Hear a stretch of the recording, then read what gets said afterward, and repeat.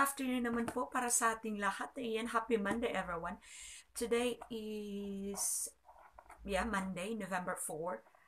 Time check, it's 2 in the afternoon. So ayan, di ba, ang bilis ng panahon. Ilang days na lang, Pasko na. So ayan, advance Merry Christmas po dyan sa pamilya ko sa Philippines. So ayan, naway maging happy ang inyong Christmas.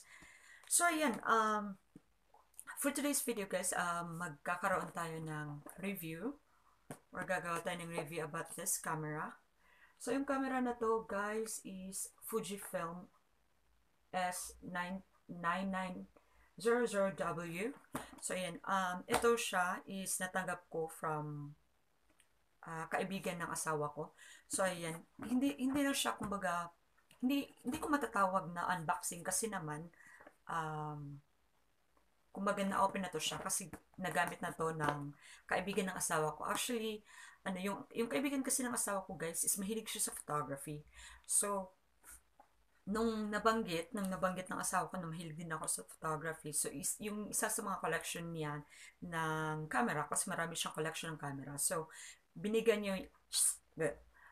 niya sa akin ang isa sa mga collection niya, which is this one, the Fujifilm.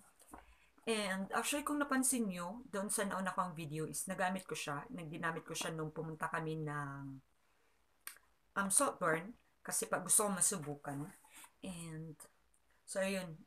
So far naman, napaka ganda talaga niya kasi hindi mo na siya kailangan, kumbaga hindi mo na kailangan magdala pa ng like madaming lenses. Diba nga, yung iba kasing type of camera is maraming lenses depende sa kung anong klaseng shoot yung gusto mong kunin. So, ayan, like what I've said, gagawa tayo ng review about this one, the Fujifilm S9900W. So, ayan guys, napakabait niya kasi actually never ko pa siyang na-meet in person, but my husband said na napakabait naman talaga niya. So, ayan, I got this. Diba? So, ayan, let's open it. So, ayan. This one. Ito siya. Pag-open mong ganyan, ito yung makikita mo. Like that one. So, yan. So, ito. Kunin natin. Complete accessory siya nung na-receive ko. As you can see. Ayan. So, ito na siya. Ito yun siya, guys. So, ito. And then, ito yung mga battery niya. 4 batteries yung kailangan mo. This one is rechargeable battery. Ayan. And also, yung, tawag dito, yung parang sling, kung saan ilalagay mo dito on the side. Pero, mas prefer ko siyang ihawak kaysa lagyan, awan ko. Yung iba kasi mas gusto nila na may sling, but sa akin parang mas prefer ko na hindi gamitin yung sling. So, ayan. And of course, yung cord niya. Wala siyang wala siyang charger na free actually. Kahit na nung binili kasi niya rin ito, walang charger na free talaga. So, you need to buy a charger. Like that. So, ayan guys. Ayan. Ito yung cover niya. Like that. Well guys, ang kinaganda nito is, ang advantage kasi nito is Wi-Fi siya. What you need to do is install the application which is the Fujifilm app in your mobile phone para mas madali mo siyang ma-transfer yung mga videos or some photos na na-shoot mo dito sa gamit yung camera nito. So, yun. And then, of course, kasi yung battery na, yung battery na to guys, is hindi na siya sinubukan namin kasi bumili kami ng charger ni Mr. Sinubukan namin gamitin. But then, hindi na siya mag-charge. So, we decided na bumili ng panibagong battery, which is this one. Ito. The Energizer. Ito, rechargeable talaga siya. And then, bumili din kami ng this kind of battery. Pero, Akala kasi ni Mister is, ano to siya, rechargeable. Pero, hindi siya rechargeable na battery. So, parang, ano lang, disposable one. So, let's say, lobat yung, let's say, nasa travel kami, and then lobat yung battery ko. So, I can still use this. Pero, yun nga, hindi mo siya pwedeng i-charge. So, eto lang yung pwede natin i-charge, which is the rechargeable one. So, ayan guys, let's start. And then, binilhan din namin to siya ng memory card kasi wala naman siyang, of course, yung memory card nito is nasa may-ari na kasi maraming mga files siya doon ng mga videos and pictures. So, ayun. Eto na yung nabili namin, 64 gigabytes na yan, na memory card. So, ayan. Eto siya guys. Dito natin ilalagay yung memory card. Ayan siya. On that side. So, push mo lang. Huwag mong pilitin guys. Pagpasok mo pa lang, hindi siya, pag insert mo pa ng, tapos medyo matigas siya. Huwag mo nang pilitin, diba? Kasi, it's maybe nasa, ang tawag dito? Medyo, baka baliktad yung pagkakalagay mo. So, ayan. And then, ilalagay natin yung batteries dito. Dito, check nyo lang guys kasi may positive side and may mga negative. So, this one is the positive one. So, lagay mo positive. So, dalawang positive, dalawang negative. So, ayan guys, dalawang positive, this one is positive and this one, and then dalawang negative. So, i-close mo na yon. This one, i-close mo na.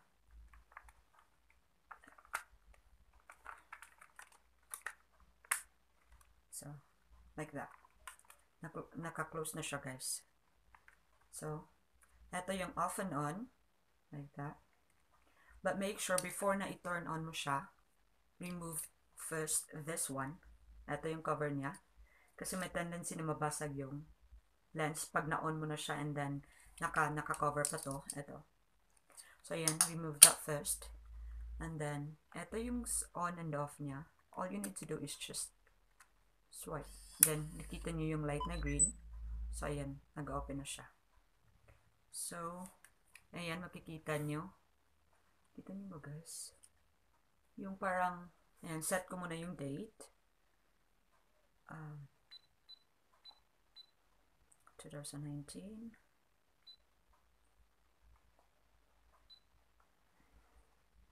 Month is 11. And then date is 4. So, yan ang bilis ng panahon guys, diba? Ano na talaga, ano ba? Ang bilis ng panahon, November 4 na tayo. So, ilang days na lang. So, ayan na guys. Ayan na. As you can see, ayan yung face natin. So, makikita nyo na naka-on na siya. So, ayan na siya. Medyo against the light lang.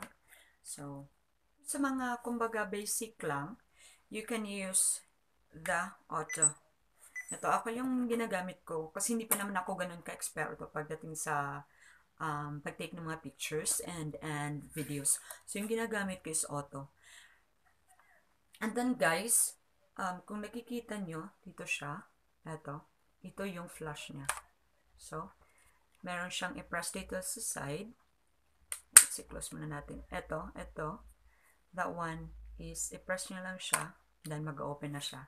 Kasi pwede nyo siyang magamit, lalo na pag, like, mga night. And then, makapag-take talaga kayo ng magandang pictures. So, ayun, kasi sinubukan ko na siya gamitin sa, kumbaga, mga madilim na part. And then, talagang super ang ganda. Kasi yung lightning niya, talagang kita mo yung ganda. Talaga, lutang na lutang yung ganda ng pagka-capture mo ng ganyan. So, ayan, since hindi naman ganun kadilim, I mean, maliwanag pa naman kasi it's 2 in the afternoon pa. So, we don't need this. So, we have to close it. So, ayan, guys. Kikita nyo, that's Wi-Fi. So, ayan, naka-Wi-Fi, naan ko lang to guys. So, ayan, naka-Wi-Fi kasi siya. So, it's easy na, like what I've said, it's easy na sa inyo para i-transfer yung mga pictures and videos na nakuha niyo. So, ayan, download na lang kayo ng application sa inyong phone and then you can use your phone na para makita yung mga pictures na andito. So, you don't need to remove your memory card or insert the connector card sa ano. Well, it depends naman sa inyo kung alin yung mas easy way para sa inyo. So, ayan. And then guys, ang kinaganda din nito is isa sa mga kumaga love na love ko sa part na to, sa kamerang ito, is yung lens niya. Why? It's all because you don't need to use or to bring loads and loads or different types of lenses kasi meron siyang built-in. So, eto, yung dito na side guys, as you can see may W and T dito. I-ano nyo lang yan. Ayan o. So, yan. Lalabas na yung kumbaga extended na lenses niya. So, like that. So, diba? Hanggang 50 times full HD siya. Which means, mas kumbaga, nasa, yung mga malayuan na shoot, makukuha mo because of this extended na lens. So, yun. Nagamit ko na talaga siya guys. Ginamit ko nga siya nung pumunta kami ng Saltburn. And then may mga pictures ako na na-capture. Like yung mga ibon. Kasi lalo na yung, kumbaga nasa itaas ng mga, kumbaga lumilipad ng mga ibon. Talagang gustong gusto ko. Isa yun sa mga favorite na ano ko. Ang tawag dyan, gustong i-capture yung talagang mga ibon na lumilipad. As in, nakuha ko talaga siya guys. So, ayun, I'm happy na nag-success ako doon. So, ayan, pag gusto mo na siya, zoom in, zoom out like that. So, dito lang. Press lang yung pipindutin. Pag gusto mong ilabas yung lens, is pataas. Like that. And then down. Or, ito yung gamitin mo guys. Ito rin. So, yung circle na to, is, i-press mo lang yun siya ganyan. Like that. Ayan. So, ayan, lumabas na siya. And then, ipasok mo ulit. So, yan. Yan siya, guys. Try natin mag-capture.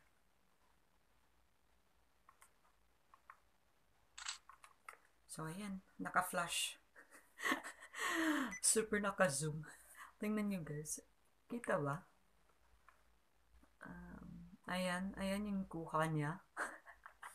Kasi nag-ano talaga, nag-flash sa mukha ko. Kaya, ayan, puti ng face ko. So, like that, guys. Let's say, well, actually, guys, ito yung tinatawag nilang LCD. Pero kung gusto mo, let's say, kung ayaw mo gamitin yung LCD na yan, ito yung gamitin mo. Ito yung tinatawag na EVF. So, ang gagawin nyo is yung, dito sa may baba, meron dito siyang LCD or EVF. So, all you need to do is press that one. So, ayan, diba? Nag-off na yung LCD niya. And then, makikita nyo ako dyan. As you can see, mayroong ilaw siya dito. So, ayan, yan na yung, ayan guys. So, yan na yung makikita nyo. Pero ako, usually talaga yung gamit ko yung EVF. Mas komportable ako. And then, mas nasa-save niyo yung battery niyo pag once yung ginagamit niyo sa EVF. So, yun. And then, this one is the review. I-press nyo lang siya. Wait. Ayan. So, yan yung kanina na pictures. And then, kung gusto nyo siyang i-delete, press that one. Scroll down. Ayan. Yung circle na to, hanapin mo yung erase. Wait, di ko makita guys. So, like that. Naka-erase na siya. And then, yung button na sa gitna, okay nyo lang. Press okay. And then, frame. Like that. Ayan. Ready to erase na. And then, that one. So, ayan, na-erase na siya guys. Then, ito na yung pictures ko nung nag-prepare ako ng dinner ni asawa. So, sinubukan ko lang. So, ayan, I think that's all for today. So, i-turn off na natin. So, same thing lang. I-press nyo yung dito na side. Slide nyo lang ganyan. And then, naka-off na siya. So, yan lang. Easy. Very easy tutorial lang. And then, napakadali lang naman siyang gamitin. Depende lang sa inyo kung anong klaseng shoot yung gusto nyong makuha. Let's say, sports, like that, landscape, and everything. So, depende. Set nyo lang yung kumbaga settings niya. Set nyo lang yan kung anong klaseng shoot yung gusto nyo. So, ayun. That's all for today, guys. Don't forget to like and subscribe and hit the bell button para updated kayo sa aking mga videos. So, that's all for now. And God bless everyone. Advance Merry Christmas.